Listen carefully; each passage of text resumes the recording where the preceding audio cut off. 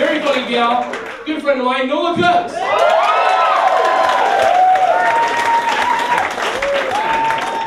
everybody, how's it going? Looking good. Fresh faces. Beautiful. I'm gonna put this over here. I don't know why, but it's gonna go. Guys, my name is Nola Cooks, and I love nachos. In fact, I love nachos so much that I would put at the end of my last name, Nola Cooks Nachos. Thank you. That one's yours. You guys take it, use it, do what you want. It's fine. Quick public service announcement. Guys, layer the nachos. Right? Right? Yeah, that's right. Put a little chips, a little cheese, and then all your arrays on top, because tortilla chips are no use to me unless they're smothered in cheese. Alrighty. Oh, it's probably like a good personification of my nacho lust going down here. Yeah, gotta keep up with my goals. You know, we all have goals. You know, times they are changing and all that sweet stuff. Yeah, I have a real problem with them because, well, goals are kind of more like failure appointments. You know? And I'm just gonna keep on the schedule. I haven't been to the dentist in a while, guys. No, but like, hey, think about it, right? I'm putting all this pressure on myself, this unrealistic pressure. Like, by year 2013, I better have an Oscar, guys, right? That's how fantastical my brain is. You know, cut to me, 2012, night before New Year's Eve, thinking, oh boy, I better buy a pen and paper. Or a gun. You don't know which way that will go. Ooh, don't worry, it's all good. I got you here. I got you here with me. No.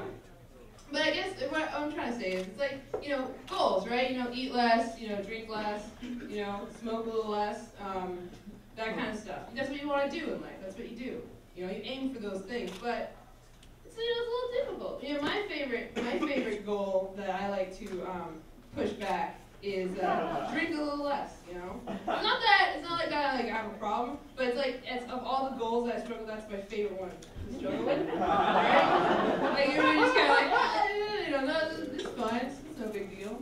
I got it. And then, of course, you know, fucking, you're on Facebook the next day, and you're like, oh shit, something's gonna trigger something, it's gonna try to make me remember something that really don't want to remember in the first place.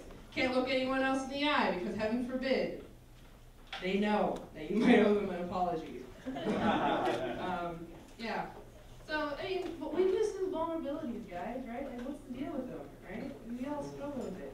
But I have this horrible nightmare, right? That I'm gonna, like, not die alone, but I'll die like a cat lady, right? No, I watch a lot of hoarders, right? And if you put a bow on a cat, I'm gonna take it home.